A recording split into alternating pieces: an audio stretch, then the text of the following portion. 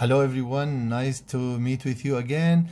We have factorization today, factorization by grouping.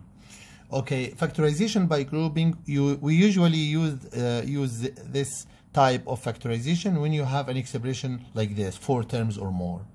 Okay, this type of factorization depends on selecting 2 terms or maybe 3 in some questions, such that the 2 terms have the common factor. As you see here, these 2 terms, there is a common factor x here, and also 9 and 45, both in table 9, outcomes in table 9, so they are divisible by 9. So you take a group, first term and second term, this group, and the third and fourth also there exists a common factor between them, this is second group. So I have 2 groups now, okay? I have the first group, this one, and second group, this one. Now you try to take out the highest common factor of each group. This group, the highest common factor is 9, 45 and 9 divisible by 9. This is the maximum number, okay? X and X is common factor X. And after that, divide. 9xy divided by 9x equals y. Or you already took outside 9x, remaining y, you have to write it inside. Plus 45 divided by 9, 5. X over x1, don't write 1. Okay? Plus the common factor between 4 and 20, the highest, 4. Y square and y cubed, the highest common factor, y square. And after that, divide. 4 divided by 4, 1, no need to write it. Y cubed divided by y square is y. Of course, if you write 1y or y, no problem, the same. Okay? Plus 20 divided by 4 is 5, and y square over y square, 1. Finish. After that, the common factor now is the expression. Look, this expression, look. Y plus 5 here and y plus 5 exist here and here. So you take outside y plus 5 common factor and the remaining inside this one. Yes, this will remain 9y and 4y squared. This will remain inside, just write it in a bracket. 9x plus 4y squared. Thank you, that's it. So the original expression of the 4 terms can be written in the form as a product of 2 expressions, one first degree and second is second degree, as you see. Okay? Go to the next one. 12a cubed minus 9a squared plus 4a minus 3. I have a common factor between this and this. Take it. I don't have common factor here, no problem. Just consider it's times 1. No problem. Take a common factor here, or the highest, 12 and 9 divisible by 3. A squared and a cubed, a squared is a common factor, or highest common factor. Now divide. 12 divided by 3, 4. A cubed over a is a. Minus 9 divided by 3 equal 3. A squared over a squared, 1. Plus, we don't have any common factor here. 4a minus 3, consider it's multiplied by 1. Now this term, this binomial, 4a minus 3 exists here and here. So 4a minus 3, just to take it outside, remaining inside 3a squared plus 1, this number. Very easy, okay? Continue one more. 35xy minus 5x minus 56y plus 8. Also, I try to group here, also first and second. This term now is a negative, okay? I cannot make a bracket now. I cannot. I have to make it like, let me show you. I can factor this one by taking out highest common factor, which is 5x. Remaining inside y minus 1.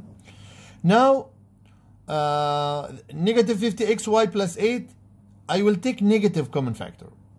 This negative side, I'll take it common factor. And 8, of course. 56 and 8, both in are results in table 8, so they are divisible by 8. 8 only common factor, or negative 8. When you take negative this one, no need to write it inside. You cannot write it inside. Finish. So 56 divided by 8 is 7. Yes?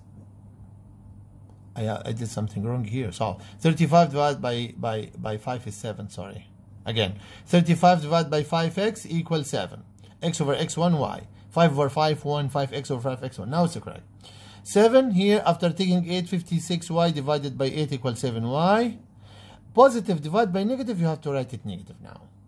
You divide this term with its sign by negative 8. 8 divided by negative 8 is negative 1. Now the common factor is the same. Look, the common factor, the bracket, 7y minus 1 is the same here. 7y minus 1. Okay? So The bracket itself, 7y minus 1, take it common factor, remaining inside 5x minus 8. Okay? This is the answer. Number 4, I want to factor this one. 40xy plus 30x minus 100y minus 75. Also make a group here. Take 40xy plus 30x. Okay? If you can solve it, please, each one of you start solving now and check the answer with me. The first two terms are positive, so it's better now to take this negative outside. Okay, make a group now of 100y plus 75, or plus, because already this negative and this negative, you take a common factor outside. Okay, now go to each group and factor it. Okay, here the maximum number can be 10. Okay, 40 and 30 divisible by 10, or of course divisible by 2 and 5 and 1, but 10 is the biggest number. Take 10, please. X here and x here, just to take it outside. Y is not factored. Open a bracket now. Divide step by step. 40 divided by 10 equals 4.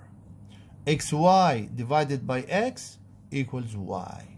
Plus the same sign plus. 30x divided by 10x, or 30 divided by 10 equals 3, and the x over x1. No need to write 1 here. Okay, because it will be 3 times 1, the same 3.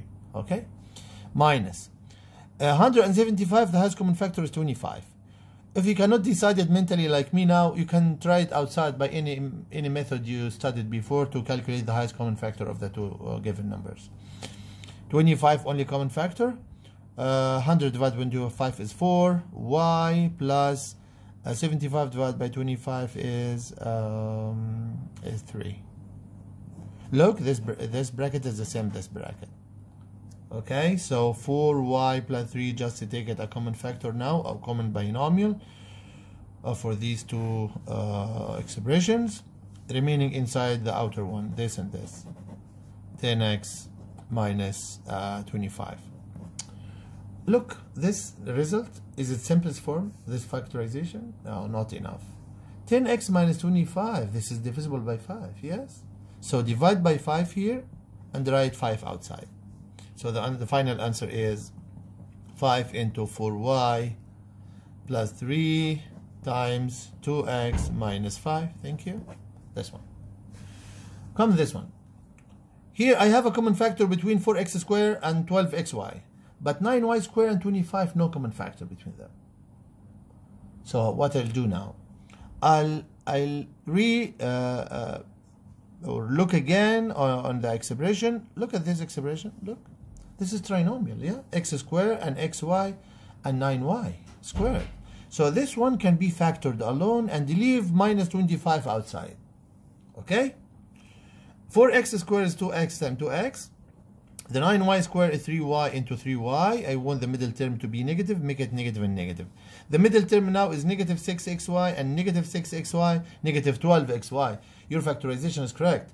This type of factorizing trinomial is called perfect square trinomial, because when you factor, you found it a binomial times itself. Yeah, look, 2x minus 3 times 2x minus 3 again. So it's really 2x minus 3y all square. Look, 2x minus 3y, also 2x minus 3y. So it can be written in this form. Now this expression is the difference of 2 square. You remember this type of factorization we studied before, yeah? It can be factored as double parentheses. You split this square into two amounts, 2x minus 3y into 2x minus 3y, because consider this like x square. You split it x times x. But instead of x, we have a binomial. Just write it. Just write it here and here. 25 or negative 25 is split only into positive 5 into negative 5. That's it. You can write small parentheses here, or after that you can remove it, because no need to write double parentheses here. 2x minus 3y plus 5 into 2x minus 3y minus 5. Really, if you multiply these two expressions again, you will get the original expression, 4x squared minus 12xy plus 9y squared minus 25. This is what I want to talk with you today about factorization by grouping. I hope everyone get the idea, and I ask every one of you now, go and practice until you master the skill. Thank you so much. If you have any problem, just write in comments. Thank you. Goodbye.